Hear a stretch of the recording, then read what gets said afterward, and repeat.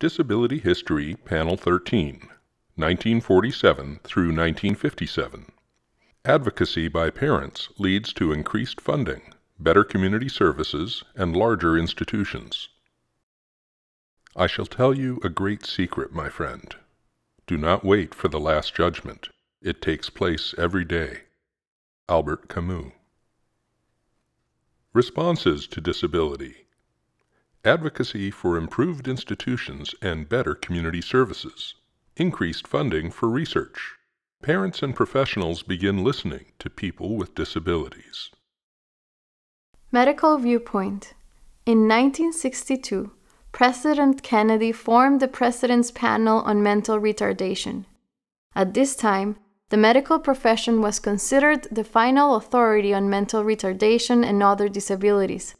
Consequently, the panel consisted primarily of medical professionals with an emphasis on prevention and treatment. Social viewpoint. The concept of normalization originated in Denmark in the late 1950s.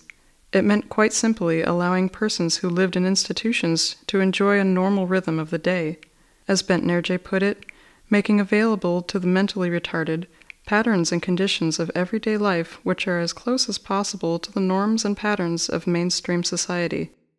Combined with the continuing stories of abuse and neglect in institutions, the normalization principle helped to convince people that individuals with disabilities belong in the community. Medical viewpoint. Because of the success of parent advocacy, many states poured money into building new and larger state institutions to meet the increasing demand for services. Between 1964 and 1968, $67,500,000 was allocated for new construction.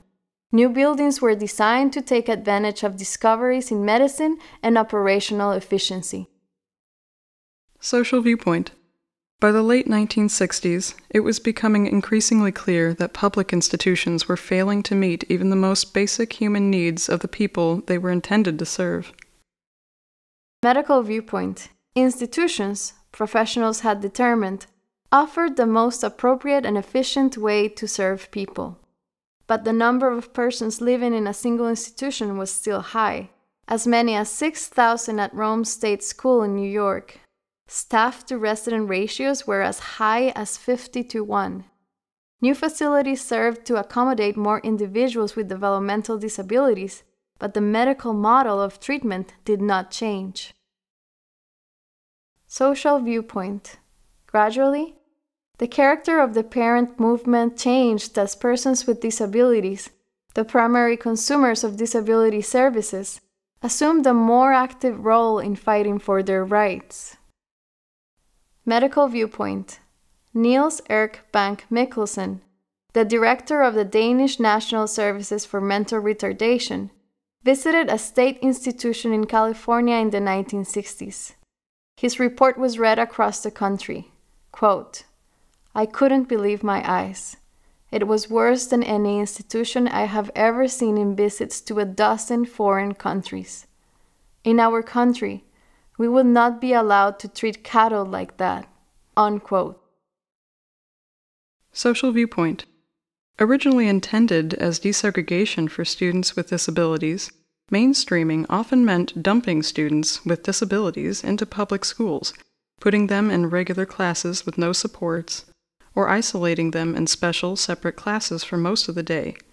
As a response to the empty promise of mainstreaming, parents and activists began to call for integrated and inclusive schools, with students with disabilities participating in the same classroom as non-disabled students.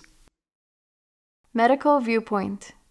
In 1965, Senator Robert Kennedy toured the Willowbrook State School in New York. Accompanied by a TV crew, he compared the conditions of the institution to that of a snake pit. The next year, Dr. Burton Blatt and photographer Fred Kaplan used a hidden camera to capture life inside of Willowbrook. Their photographic essay, Christmas in Purgatory, was published in Life magazine, drawing the largest amount of reader response in the magazine's history. Dr. Blatt declared that there is hell on earth, and in America, there is a special inferno, the institution. Connection to different time in history.